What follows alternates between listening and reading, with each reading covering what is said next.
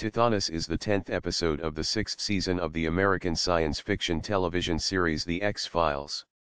The episode is a Monster of the Week story, unconnected to the series' wider mythology.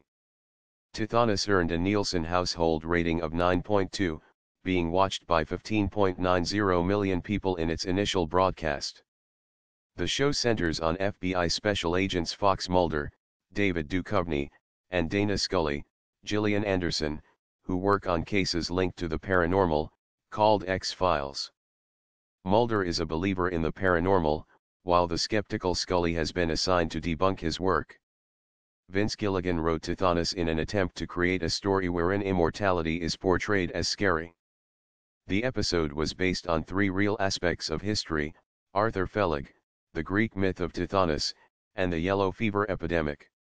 In addition, several of the scenes were filmed on the sets from NYPD Blue, whose sets were located just across from the X-Files studios. Alfred Felig has thematically been compared to the Tithonus in Alfred, Lord Tennyson's dramatic monologue of the same name. In addition, themes of immortality and escaping death were revisited in the 8th season episode The Gift.